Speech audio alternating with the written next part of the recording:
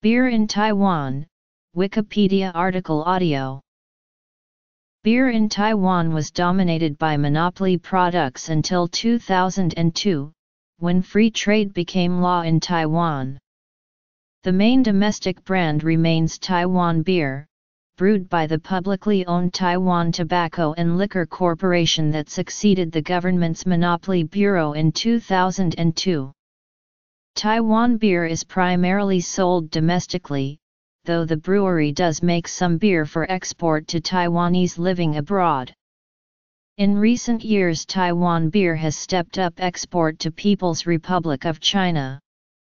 Other products such as Zhejiang beer are also popular. After the liberalization of Taiwanese beer market comes the emergence of craft breweries. Some of the well-developed brands include Le Blé d'Or, Jolly Brewery and Restaurant, and North Taiwan Brewing. History. Economy. The first beer monopoly was held from 1922 to 1946 under Japanese rule by Takasago Beer. Takasago beer was brewed in light and dark varieties and competed at times against Japanese import beers. Its successor in 1946, Taiwan Beer, remained a monopoly product after the island was returned to the Republic of China. Taiwan entered its modern period of multi-party democracy in the 1990s and shed its government monopolies as it joined the World Trade Organization in 2002.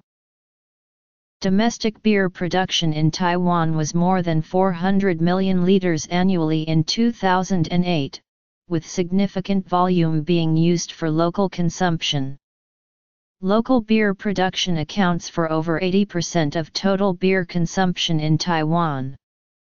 A small proportion of the domestically produced beer is exported.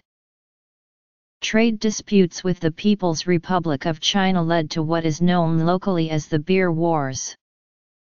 Taiwan and China were admitted into the World Trade Organization simultaneously in 2002.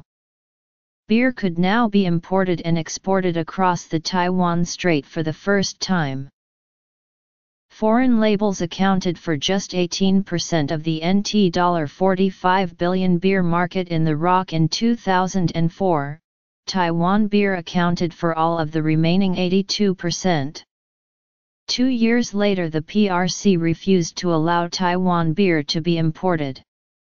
Officials cited a law banning the use of county or regional names in commercial products. In the ROC, this argument was hardly persuasive, given the number of products in China already sporting such names, including PRC's Tsingtao beer, named for a city in Shandong province. The move was interpreted by many Taiwanese as an attempt to thwart the free trade PRC had pledged by denying Taiwan proper recognition of its trademarks.